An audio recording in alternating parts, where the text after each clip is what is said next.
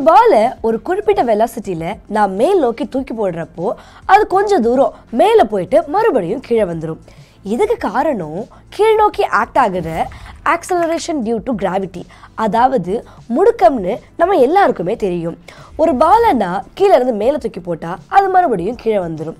இங்கே அதோட டிஸ்பிளேஸ்மெண்ட் 0. நமக்கு velocity is equal to displacement divided by டைம்னு தெரியும். அதனால் இங்கே கிரவுண்டில் இருந்து திரும்பவும் கிரவுண்டுக்கே வந்தால் அங்கே அந்த பாலோட ஆவரேஜ் வெலாசிட்டி 0 தான். இது தவிர இந்த பால் எவ்வளோ உயரம் போகுது அண்ட் எவ்வளோ நேரம் ஆகுது அண்ட் அந்த பாலோடைய திசைவேகம் ஒரு நொடியிலையும் எப்படி மாறுது, இதை பற்றியெல்லாம் கண்டுபிடிக்கிறதுக்கு தான் இங்கே நாம் டிஃபரன்ஷியல் கால்குலஸை யூஸ் பண்ணுறோம். நமக்கு ஒரு கர்வில் 2 பாயிண்ட்டுக்கு நடுவில் இருக்கிற ஆவரேஜ் ஸ்லோப்புக்கும் அண்ட் ஒரு பாயிண்டில் இருக்கிற இன்ஸ்டன்டேனியஸ் ஸ்லோப்புக்கும் வித்தியாசம் தெரியும். இங்கே அதே மாதிரி ஒரு பாலோட 2 பாயிண்ட்டுக்கு மத்தியில் இருக்கிற ஆவரேஜ் ஸ்பீட், அதாவது சராசரி வேகமும் அண்ட் ஒரு பாயிண்டில் இருக்கிற இன்ஸ்டன்டேனியஸ் ஸ்பீட், அதாவது கனப்பொழுது வேகமும். இங்கே இந்த இன்ஸ்டன்டேனியஸ் ஸ்பீடை தான் நாம் கண்டுபிடிக்கிறதுக்கு டிஃபரன்ஷியல் கால்குலஸை யூஸ் பண்ணுறோம். இங்கே displacement formula S is equal to ut plus half at square. இங்கே t is equal to time, அதாவது நேரத்தை குறிக்குது. S is equal to displacement, அதாவது இடப்பெயர்ச்சி. A is equal to acceleration, அதாவது முடுக்கம்.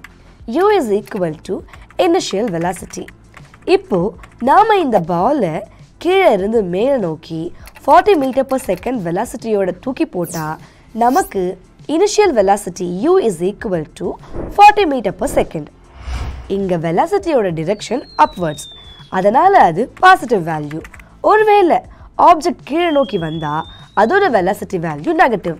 இதில் acceleration value A is equal to -g. அப்படின்னா -10 மீட்டர் per second ஸ்கொயர். புவியீர்ப்பு விசை கீழ் நோக்கி தான் இருக்கிறதுனால இதோட வேல்யூ நெகட்டிவ். இந்த வேல்யூஸை எல்லாம் சப்ஸ்டியூட் பண்ணால் நமக்கு கிடைக்கிற கர்வோட equation S is equal to 40t plus half into -10 into t square. So S is equal to 40t minus 5t square. இந்த ஈக்குவேஷனை பிளாட் பண்ண நமக்கு இப்படி ஒரு பேரபோலா கிடைக்கும். இதை வச்சு நாம் எந்த டைமில் பாலோட டிஸ்பிளேஸ்மெண்ட் எவ்வளோன்னு கண்டுபிடிக்கலாம். இதில் t is equal to 1 second substitute பண்ணால் S is equal to 40 into 1 minus 5 into 1 is equal to 35 metre. நாம் கீழே இருந்து போட்டது U is equal to 40 metre per second தானே. அப்புறம் ஒரு செகண்டில் அது 40 மீட்டர் டிஸ்டன்ஸ் தானே கவர் பண்ணியிருக்கணும். அப்படி தானே யோசிக்கிறீங்க? இந்த பால் சீரான, அதாவது கான்ஸ்டன்ட் ஸ்பீடில் போகலை. பாலை தூக்கி போட்ட அந்த மொமெண்ட்டில் மட்டும்தான் வெலாசிட்டி 40 மீட்டர் per second. பால் மேலே ஒவ்வொரு மொமெண்ட்லேயும் இருந்து ஆக்சலரேஷன் கீழே ஆக்ட் ஆகிறதுனால பாலோட வேகம் ஒவ்வொரு மொமெண்ட்லேயும் குறையும். இந்த ஃபார்முலாவை யூஸ் பண்ணி பால் t is equal to 2 செகண்டில் 60 metre height, t is equal to 3 செகண்டில் 75 மீட்டர் ஹைட்னு எல்லாம் கண்டுபிடிக்கலாம். இப்போது வேறு டைம் இன்டர்வல்ஸ்க்கு நடுவில் இருக்கிற ஆவரேஜ் வெலாசிட்டி என்னன்னு கண்டுபிடிக்கலாம். First one, t is equal to 0 second to t is equal to 1 second. இங்கே இதோட average velocity is equal to 35 minus 0 divided by 1 minus 0 is equal to 35 meter per second.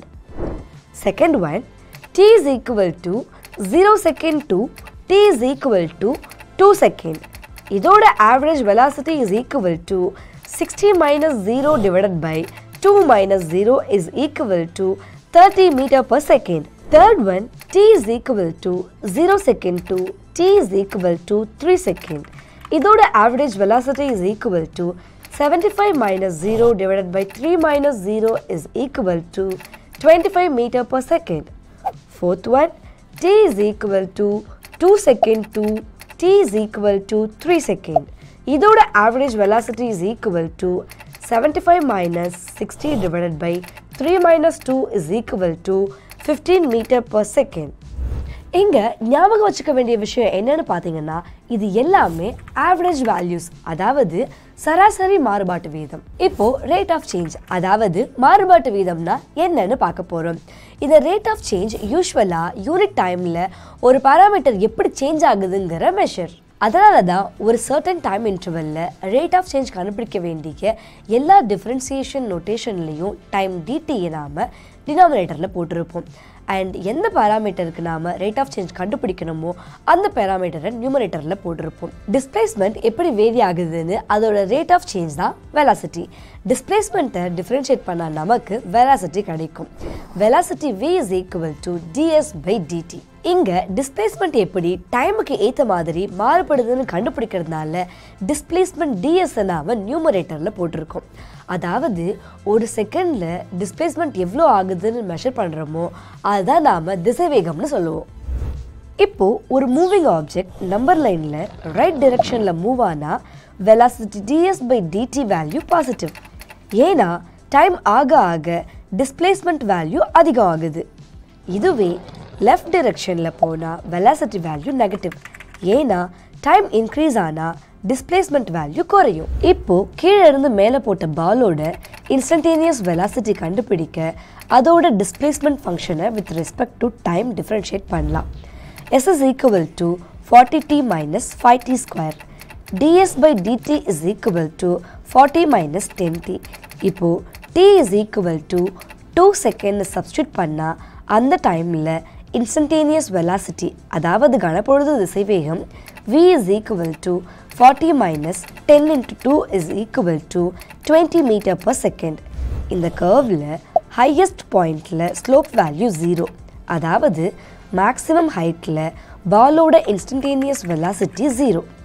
Maximum ஹைட்டுக்கு போயிட்டு ஒரு மொமெண்ட்ல ரெஸ்ட்ல இருந்துட்டு திரும்ப downward டைரக்ஷன்ல அதோட வெலாசிட்டி இன்க்ரீஸ் ஆகும். இதை வச்சு அந்த பால் எந்த டைம்ல மேக்ஸிமம் ஹைட் போச்சுன்னு கண்டுபிடிக்கலாம். அந்த டைம் வேல்யூ வச்சு டிஸ்பிளேஸ்மெண்ட் ஈக்குவேஷன்ல மேக்ஸிமம் ஹைட்டை கண்டுபிடிக்கலாம். So v is equal to 0 at maximum height.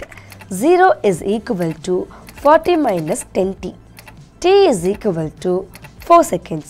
அதாவது மேக்ஸிமம் ஹைட் 4 செகண்ட்ஸில் ரீச் பண்ணும். இந்த வேல்யூவை s is equal to 40t minus 5t ஸ்கொயரில் substitute பண்ணால் maximum height is equal to 80 மீட்டர்னு கிடைக்கும். இப்போது நான் ஒரு பாலை மேல் நோக்கி தூக்கி போடுறேன். அதோட displacement function s is equal to 40t minus 5t square. இப்போ நான் இங்கே பாலை தூக்கி போட்ட 6th செகண்ட்லேயும் அண்ட் 8th செகண்ட்லேயும் அதோட டிஸ்பிளேஸ்மெண்ட் அண்ட் இன்ஸ்டன்டேனியஸ் வெலாசிட்டி என்னவா இருக்கும்? 6th செகண்டில் displacement value s is equal to 60 metre and 8th செகண்டில் displacement value s is equal to 0 metre and instantaneous velocity is equal to ds by dt is equal to 40 minus 10t. இங்க 6th செகண்ட்ல velocity is equal to 40 minus 10 into 6 is equal to minus 20 meter per second and 8th secondல velocity v is equal to 40 minus 10 into 8 is equal to minus 40 meter per second. இங்க negative velocity values அந்த பால் கீழ் நோக்கி வருதுன்னு குறிக்குது. 8th செகண்ட்ல கிரவுண்டை hit பண்ணுறதுக்கு just முன்னாடி அதோட இன்ஸ்டன்டேனியஸ் வெலாசிட்டி நம்ம மேல் நோக்கி போட்ட அதே வெலாசிட்டி வேல்யூ தான் இருக்கும். ஆனால் ஆப்போசிட் டிரெக்ஷனில், அதாவது minus 40 மீட்டர் பர் செகண்ட். ஒரு நகரும் பொருளோட திசைவேகம் அதாவது வெலாசிட்டி எந்த ரேட்டில் அதாவது டைமுக்கு ஏற்ற மாதிரி எப்படி மாறுதுன்னு கண்டுபிடிச்சா அதான் ஆக்சலரேஷன் அதாவது முடுக்கம். இதை புரிஞ்சுக்க ஒரு ரேஸ் கார் அப்புறம் ஒரு எக்ஸ்பிரஸ் ட்ரெயினை எக்ஸாம்பிளுக்கு எடுத்துக்கலாம். ரேஸ் கார் ரெஸ்ட்ல இருந்து 100 km/h வெலாசிட்டியை 5 செகண்ட்ஸில் ரீச் பண்ணுது.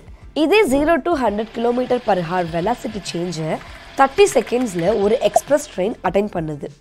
இதில் குறைஞ்ச நேரத்தில் அதிக அளவு வெலாசிட்டி சேஞ்ச் நடந்த ரேஸ் காருக்கு தான் அதிக ஆக்சலரேஷன்.